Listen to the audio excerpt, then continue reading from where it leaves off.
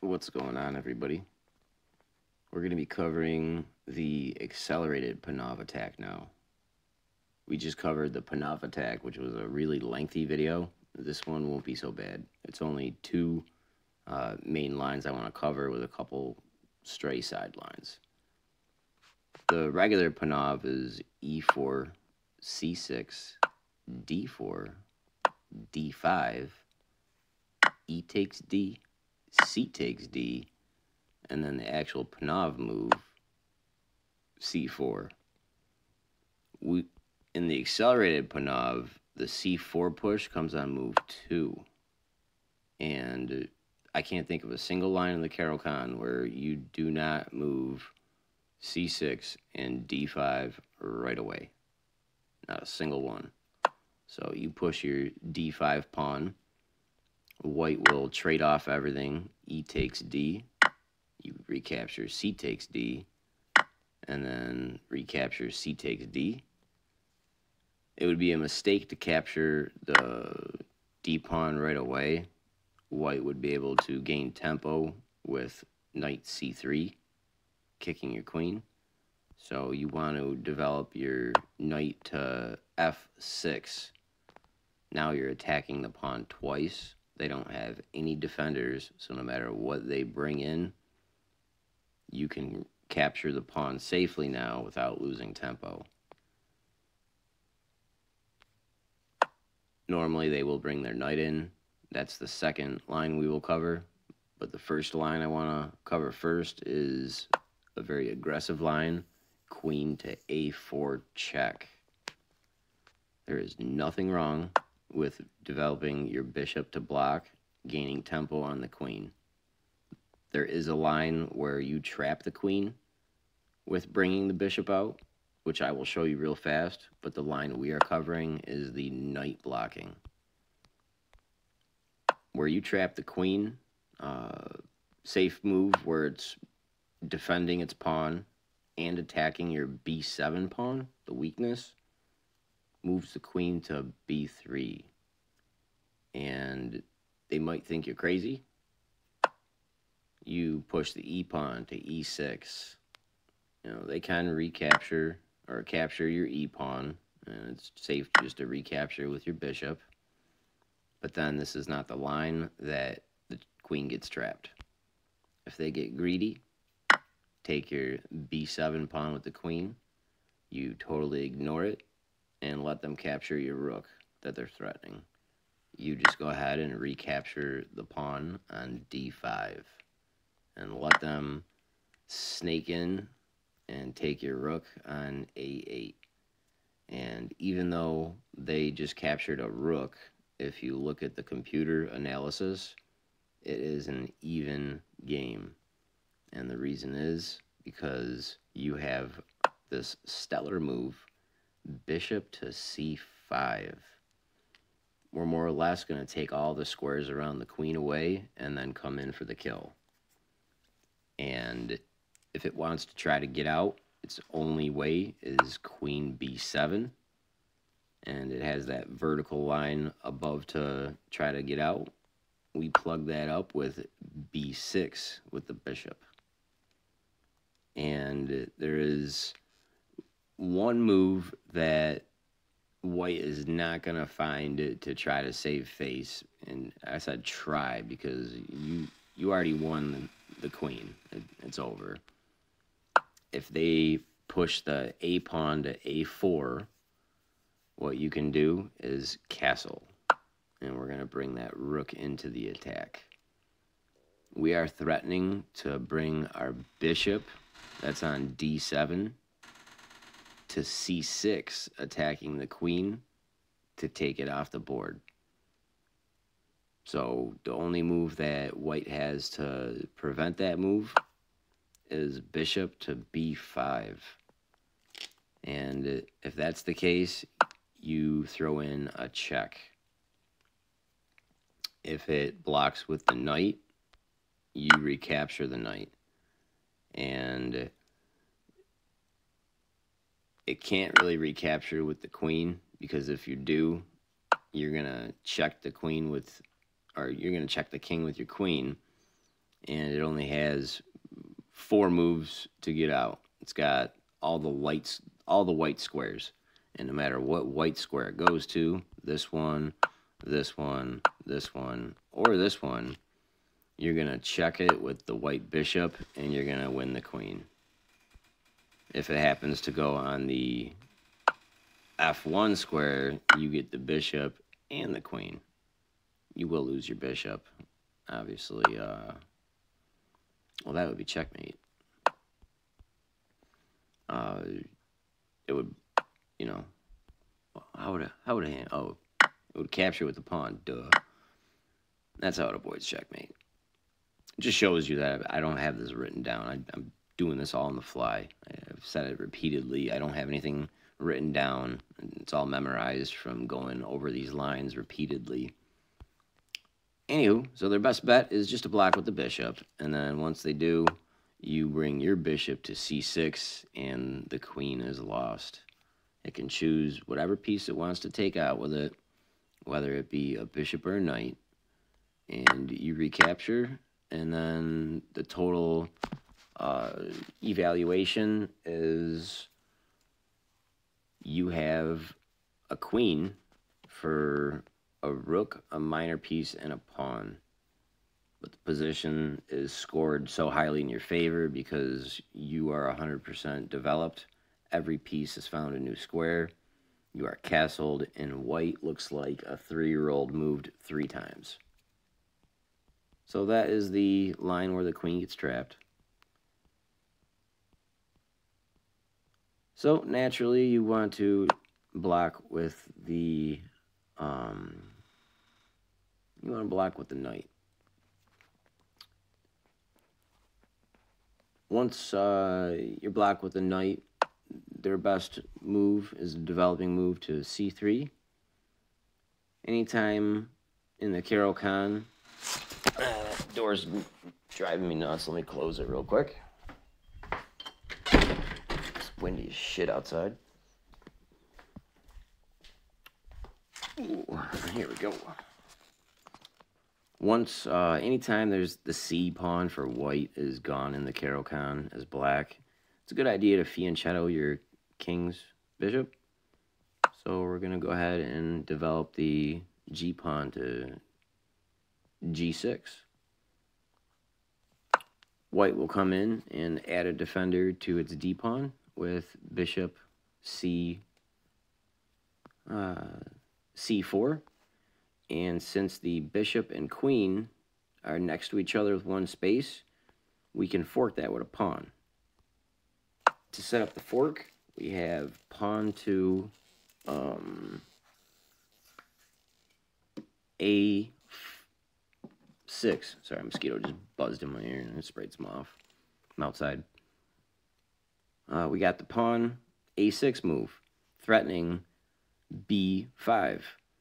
Now, it can move. It's got a free move, and moving the pawn to D3 opens up its other bishop because we can't fork it right away. If they capture, we can't recapture because that would leave our rook hanging. So we have to first set up moving our rook over. Once we move our rook over, it'll dodge the fork by moving its bishop to B3. There's no safe square for the queen. It's not going to result in having to lose tempo and move it again, except for queen to H4 once we push B5. And then from here, we can go ahead and harass the light squared bishop because now our horse is free. It's not pinned anymore. So we push it to D5, and it'll back up its bishop since it doesn't want to trade a bishop for a knight. No one ever does, to C2. From here, we pick up the pawn on the D column with knight F6 to D5, and it doesn't want to trade because then we would result in better development and would lose one of its positions. So it has this move and try, queen to D4. And we are threatening at this point to trap the queen again in this line. We will move the knight to b4, and white will capture it. There's nothing wrong with, trading off queens for them. I mean, it'll not totally throw away the game, but it is technically a move that they can try. But if they capture the knight that you move to b4, you push the pawn to e5. And if they don't pay attention and realize what's going on and move like a knight to f3, you have this move. You check with the knight, and now their queen falls because your bishop x-rayed and is attacking it now. So what it'll do is move the king over so you no longer have that check. It's the only good move for it. And in that situation, you go ahead and move up your pawn to a5, and that queen is trapped. Every single square on the fourth rank is covered. In order, it's covered by the queen, bishop, pawn, knight, pawn, pawn, pawn, pawn, pawn. Some of them are double covered. It's only square it could move to is here, but that just delays it one move. You just march up the pawn, and now it's covered. So it could give up a bishop to save the queen if it wants. And that's with the move bishop g5. And you can capture the bishop. And then it would be able to snag, the A pawn to get out. But that is the story of a lovely lady and how she avoided being trapped. I'm just kidding. She's a psycho bitch. Alright, I'm going to grab a glass of water before we get going on the second line, because I got cotton mouth like a motherfucker. I'm going to pause this. I guess I'll just stop it and make a new one and sandwich the two together. So I'll see you on the second half. What's going on, ladies and gents? I am back. Got my lips all hydrated. So the second line in the accelerated Panov we are going to be covering, as we said, is when they move the knight to c3. In this case, we discussed that you can't take with the queen, so we're going to take with the knight. They are not going to recapture because you're going to recapture with a queen. Now it's centralized. It's very strong where it is, knowing that there is no knight to kick it out. So it'll just develop another piece. It'll develop naturally its other knight, standard knights before bishops in the beginning of the game, to f3. And you do the same. Once all four knights are on the board, it'll try pinning your knight to the king with bishop to b5. Just like the other line, we're going to attempt to fianchetto our bishop if we're allowed. They will not let us yet because they have the double attack on the knight. If you want to give up a pawn, you can move the knight to b6. They come in. You recapture. They come in. And then you block with a bishop. You could take a look at that if you want. But if you don't want to lose a pawn, we need to think of a way to guard that knight again. We can't do it with the bishop because the horse is unprotected then. And yeah, we really don't have too many options other than bring up the queen to do it. This is the safest square starting off.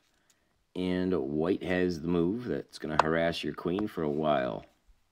Knight to e4. The safest square is moving your queen to e6. And then it'll harass your queen again with knight to g5. you want to move your queen to a safe square where it's still covering your knight, d7. And now it's got the move, knight to c5. And you want to tuck your knight to c7. The reason why you don't want to go back to d6 is because then it would allow them to bring their knight to e4, and that's very bad. And it's bad because then once you finally reach the safe square, it's got this move, queen to d4. You can't capture it with your knight. Your knight's pinned. And the only option you have to not totally screw up your structure is knight to f6. And now that it has that knight on e4, it's got double the attack, and it's just not good. So when you have the opportunity right away, move directly to c7, and it'll come in with the same move attacking your rook. And you can plug that hole up with the knight now to f6, and it's fine. Just like how it harassed your queen, it's going to harass that corner. The slight queen move to c4 now threatens queen c7. Big check with checkmate to follow soon after. Like if you did something like that, it's going to come in.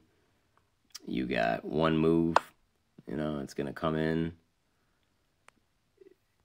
fork you. You know, after you take with your bishop, it's going to fork you again. You're going to drop your queen. So you got to solve that problem. And the best way is by pushing your e-pawn to e6. Now it's going to move its queen again to c3, attacking your knight. It's like all these subtle queen moves make you, you know, dance like you're from France. Bishop g7 fixes that. Another slippery move, knight e4, doubles up the attack on your horse. And you can just push e5 in that scenario. I will mention you could also do the knight h5 route and kick the queen. But then you got to worry about getting your knight back into the game from the rim. So, push the pawn. Pawns are meant to be pushed. From here, it's going to put you in check twice. It's going to take out both your knights. It doesn't matter what order. If it takes this, you recapture, and then takes this, and you recapture with the pawn, not the queen. It's going to do it. So after it takes out your knights, it's going to come back and jeopardize your bishop with the knight e4 move. And if you look at the computer line, like, you really only have one good move on the previous ones. You move your bishop to g7, moving forward. And now it's got the move queen to a3, getting ready to jump in with the knight and checking you, since it's got that dark diagonal covered. Your best bet is bishop e6. And now your rooks are connected. You know, you got everything is looking crispy, and it's even material. And this computer analysis is even. So this is how you survive the accelerated Panov Attack, where they come in, you know, trying to pin your knights and kicking around your queen without losing any advantage. It's got the option to come in and check you on d6. You want to stay on the light square so it can't check you again. That's when you bring in your king, threatening to capture it. Now you got your king and queen, so it's got to move. And you can move your bishop again, eyeballing the knight. And if the knight moves, you could snag the g-pawn. And it'll check you again on the c5 square. And that's when you stay on the light diagonal so it can't check you again. And that's how you survive the accelerated Panov Attack. And we did that in pretty good time, both of them. Alright, I'm going to string these together and throw it up on the tube. And we still got some to cover. We got the 2 Knights variation. We got the Hillbilly. We got the Apocalypse Attack. We got all or Armageddon or Apocalypse. One of the two. I forget the name. We got all kinds of shit to cover. So we will catch you on the next. And I do appreciate you. Have a good one.